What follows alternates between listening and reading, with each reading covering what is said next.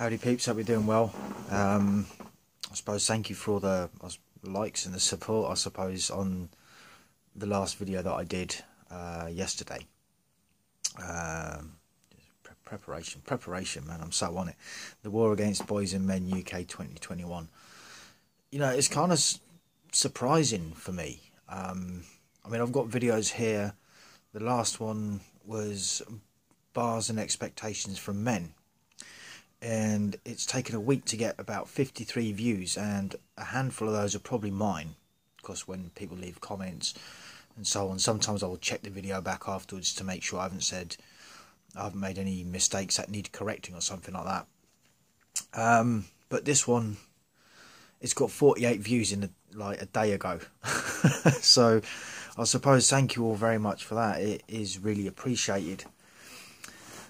Now there's a couple of things that I think I really need to point out for the sake of clarification is when I'm going up against something, you know, someone posts something on the interwebs and I'm like, you ain't getting away with that, right? I'm not having an attack on the person, right? I'm not having a go at them. I'm having a go at the statement and my thoughts and opinions on that. Now, this one I think is, I don't know if the person that put a post up actually watches my channel, if they know about it or anything like that. Maybe they do, right? Maybe they do. But like I say, it's not to do with them on a personal level. It's like, think about what you're posting. You know, there's the other one that's been doing the rounds is what Kurt Cobain said. And it's kind of difficult. I mean, I was brought up with a lot of sort of hip-hop, grunge and metal back in the day. So I've listened to probably most, if not all, of Nirvana's albums up until the point where Kurt decided to take his life due to the circumstances that surrounded him. Depression, a lot of things going on in his life that he wasn't happy about. He was having a lot of problems with Courtney Love at the time from the band Hole. I suppose this is a bit of a history lesson maybe for some of you guys, the younger generations, with regards to grunge music and all of that. And the person that originally put the post up, that I sort of said, well, hang on a second, like, one of the songs on the album is called Rape Me. And although it's not about him being raped, what people can tend to do, you know, if they don't know Nirvana, they don't know who Kurt Cobain is, they might recognise the name. But he sort of said, oh yeah, you got to teach boys not to rape. So and here's another sort of thing. I've done a bit of, it's kind of factual, but it's kind of a shit stirring as well on social media. And I thought, you know what, I'm gonna put this one out there. If they're gonna throw apples our way, I'm gonna throw a few apples back, and that's how it's gonna be. And that's equality. You throw an apple, I throw an apple. And on we go. It's just clown world, man. It's what we do. So I've kind of pointed out that, you know, the majority of teachers are women, and a lot of these women are complaining that the boys are going around causing all these atrocities, and it's like, well, who's teaching them what exactly? You know, they're spending the majority of their time at school with teachers, which is a field that is predominantly female orientated. What are they teaching them? Now, with that, I kind of have to bring up another kind of topic which is relevant to that, and that is the amount of female school teachers that get away with abusing their students. Yeah, very serious matter. But I'll tell you when it's even more of a serious matter, and you do hear more headlines about it, is when a male teacher does it to a female student. And then out comes that broad brush again of all men. Now, we all know it's not all men, right? And there are lots of you ladies out there that probably watch the channel. You know that I know, and I know that you know that it's not all men. The problem is, this is that thing of generalizations and this whole equality thing, and my, I guess, perception and thought on how these feminists see things. Well, if one man is equal to the next, and one man has like raped someone or murdered someone or caused an atrocity of some description, then equality is that all men do that. Is this their black and white thinking? You know, it's, oh yeah, it's all men. And you see, the thing is, when it comes down to us guys needing the support of women who disagree with a statement like that, they know it's not all men. When it comes down to standing up and being counted and actually standing alongside the men, they don't. Because there are consequences for that. And, you know, we've seen it with Lacey Green. Some of you may remember her channel. I mean, I only watched it a few times. She's one of these crazy feminists back at the time. don't know what she's doing today. I have no idea. I do know that she did end up getting with a YouTuber for a little while. I don't know if it worked out. But when she left feminism behind and she made a video about it, the stuff that was, you know, going to her inbox was like the usual sort of thing. Death threats and, you know, just the whole shaming and all of that. And it's like, there probably weren't many guys doing that. I mean, sure, there might have been a few male feminists. You'll know my thoughts on male feminists. Usually the worst ones are male feminists. Just saying, it is what it is. But like I say, when it comes down to us guys needing women there to support what we're saying and to kind of get the message across that, look, it really isn't all men. And by punishing a whole group, you know, that's just bad. That's not how you do things. That's not... I mean, is it equality? Yeah, it's equal because you're tarring everyone with the same brush. But it's like, all right, then I'll bring up Lorena Bobbitt then. She physically cut a guy's member off, as I sort of said before, it was her husband, allegedly because he cheated or she thought he was cheating or whatever, right? It doesn't matter. It doesn't give you the right to do that, right? It doesn't give anyone the right to do that. But women laugh about that, and that's fine. Do we not see a problem with that? I definitely do see a problem. Now, I get it, right? We all crack jokes. We all make fun of real shit situations that... It's kind of like a bit of kind of dark humour. But you see, when you've got a group that is suggesting things like 6 PM curfews, you know, educate your boys and all this sort of a thing, it doesn't really fill the rest of us with any sort of confidence that you're meeting us halfway. It sounds to me, and a lot of other guys out there, you know, it's not equality. As a commenter left recently, it's not about equality, it's about supremacy. Clearly. Because they're advocating that men can only do bad and women can only do good. It's not how it works. There's plenty of bad women out there. Plenty of them. And this is where we're at. So,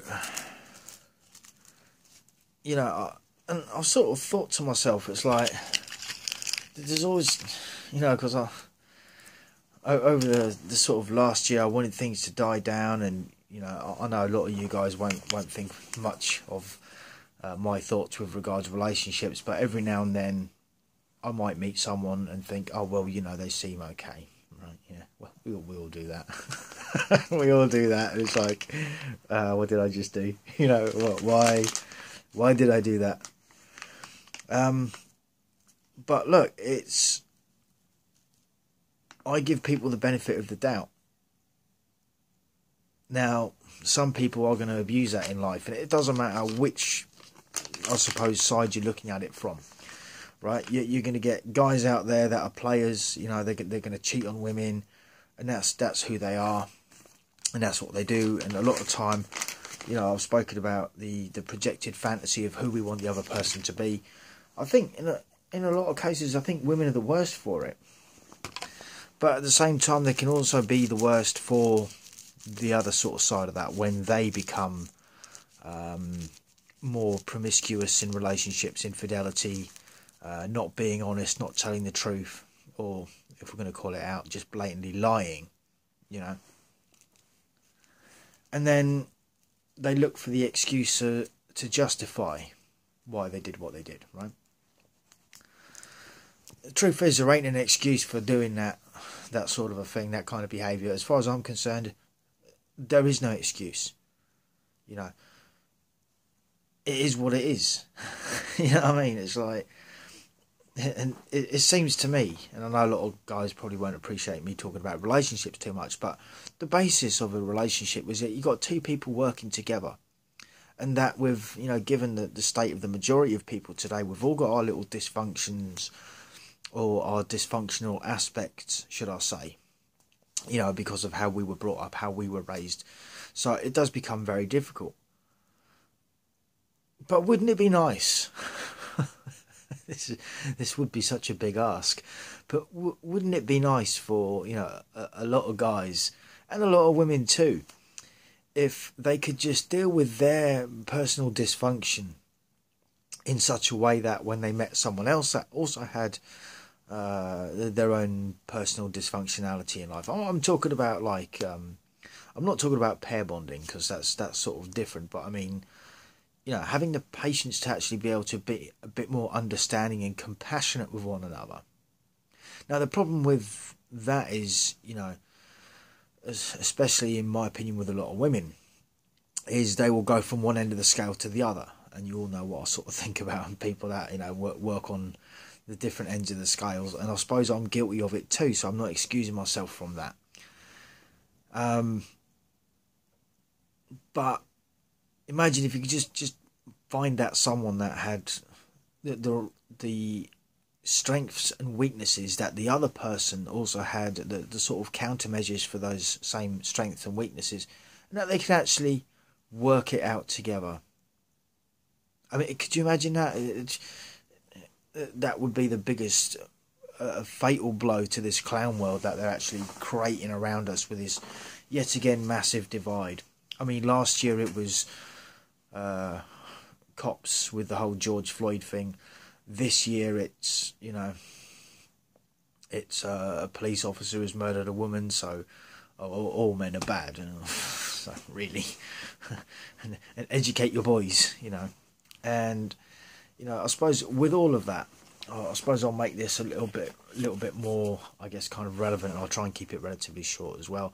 One of my buddies actually sent me a link to a thing, to a page. So I'll just try and find it. Whereas, I'll see if I can read it quickly. Right, so this is on the 23rd of January 2021. A 13-year-old schoolboy named Oliver Stevens was stabbed to death in a field after his girlfriend posted a £154 bounty on Snapchat. Oliver, more affectionately known as Ollie by friends and family, had allegedly become angry and upset after finding out that his girlfriend had been sending sexually explicit images of herself to other boys on Snapchat. Well, what a surprise. Oliver confronted her about this, and a verbally aggressive altercation broke out between them. In response to this argument, his girlfriend then took to Snapchat and offered £154 to anyone willing to, air quotes, teach him a lesson. Further instructions of what she wanted done to Oliver can be seen in the Snapchat screenshots pictured below. A teenage boy who saw her social media advertisement accepted the offer. Ollie was then lured into a field in his hometown of Reading, United Kingdom, and stabbed in the back of the neck. He was killed just 250 yards away from the safety of his own home, as is shown in the photo above. The police are still investigating the possibility that a samurai sword was used to inflict the fatal wound. Again, it doesn't matter what was used. Doesn't matter what was used. It could have been a brick in a sock. It doesn't matter, right?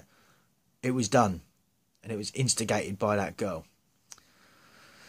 After the news broke of Oliver's tragic death, another Snapchat user who knew both Oliver and his girlfriend messaged her to say, "You're responsible for what happened, and you're fucking sick for it." No, yeah, exactly, absolutely.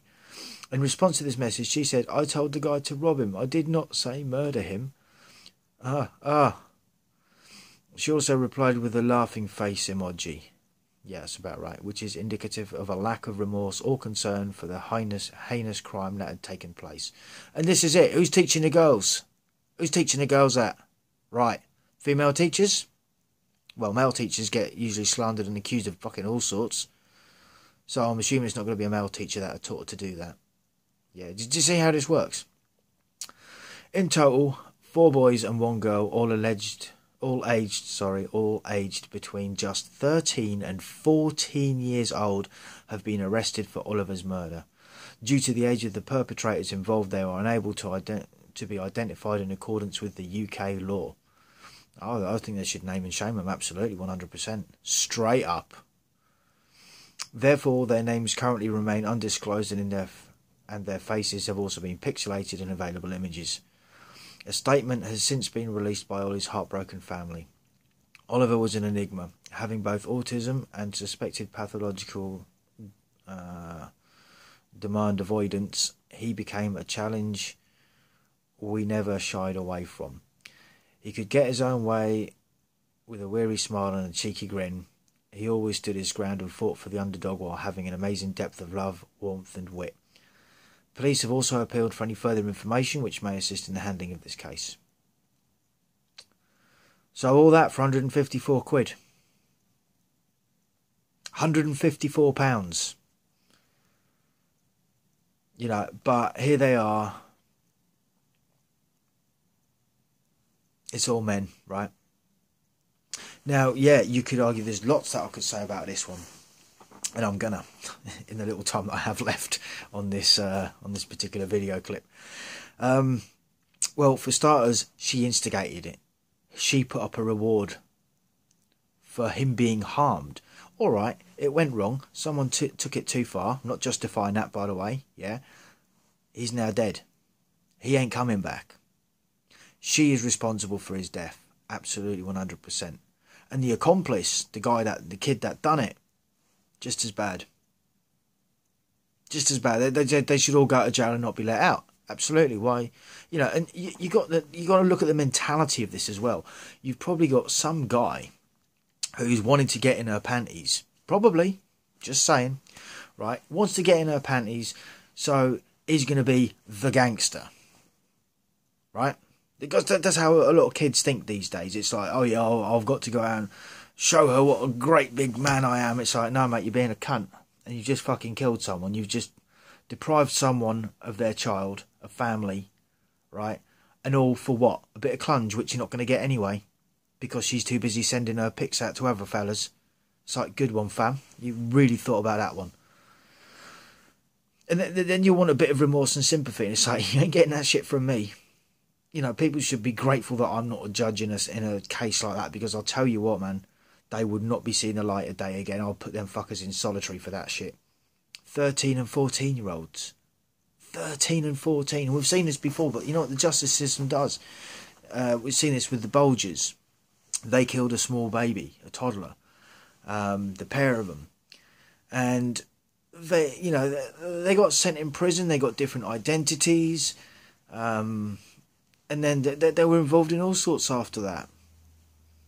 Child abuse photos and shit like that found on their thing. This is all, again, it gets hidden every now and then. A little bit gets leaked out into the sort of into media, and it's like, really. But yeah, let's talk about equality, shall we? Is it really boys that are the problem, or is it the way they're raised? And the girls as well. Let's not forget them. I want to keep this equal. Thoughts, comments and opinions, feel free to jot them down. Thank you very much for subscribing. Leave a like if you've liked it. Dislike it if you haven't. Comments. Till the next one, stay cool, stay free. Peace out.